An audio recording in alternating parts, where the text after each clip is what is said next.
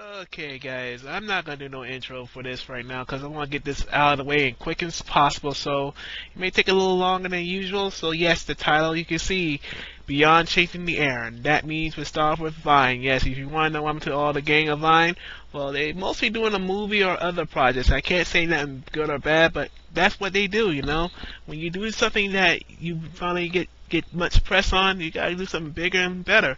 But I would love to see some more Vines in a big way, people making a return, but everybody doing Facebook stuff, so there's no arguing on that part at all. So yes, you gotta become bigger than 6 seconds, so you got to go ahead and do what you gotta do in a huge way, which leads up to another thing, the WWE and TNA, which is Impact Wrestling. Yes, the WWE got all the Impact wrestlers as much as possible, from Samoa Joe, AJ Styles, and just recently Bobby Roode. As for Impact Wrestling, they got the wrestlers, but not using them the way they should be right now. And I can see the WWE's doing good and getting closer back to TV14 at last.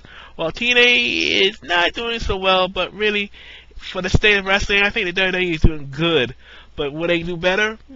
Maybe. But in my opinion, it's all up in the air. And the indie circuit's doing a lot better than anything, so I have no arguments about that.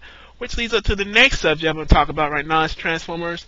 Last night, well, Michael Bay and Paramount at it again with this lame titles again, from Revenge of the Fallen, Beyond Dark of the Moon, Age of Extinction. I mean, enough, Paramount. You're soaking the Transformers universe and ran it dry. So, for once, I wish you guys should stop and let them do what else comes to matter.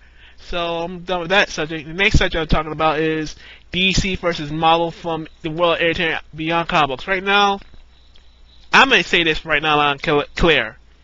Enough saying DC's better than Marvel and Marvel better than DC. We have an abundance of fun this summer, and right now, the spring went out swinging. And yes, this is the year of DC, guys. So yes, DC coming back bigger and better. But as for everything else, I'm not going to argue about that. But regardless, DC made a monster impact beyond all of it. So I'm glad DC is getting back to the winning track of everything. So, but yet, this summer is still rocking hard. So I'm not going to argue about that. And now, what's up with my channel?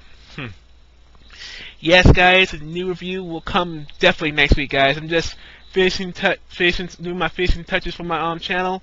I mean, new stuff is coming in so far, and plus, I got a new stage. That means everything's all set up right now, and I'm gonna do another vlog next week. So look for that now. But yes, a lot of things has changed, from more vlogs, more videos, and yes, my stop motion will be getting started sometime now until the summer, which means I'm doing shorts, guys. So how I'm gonna do it, it's a long story, but stay tuned. You guys subscribe, because I'm posting videos not on YouTube, but Daily Motion and Facebook. Yes, I am doing videos on 3 separate locations, so all you gotta do is subscribe and hit like and follow, because I'm doing videos once again per week, and I'm just making videos like crazy. So stick around. You will not be disappointed.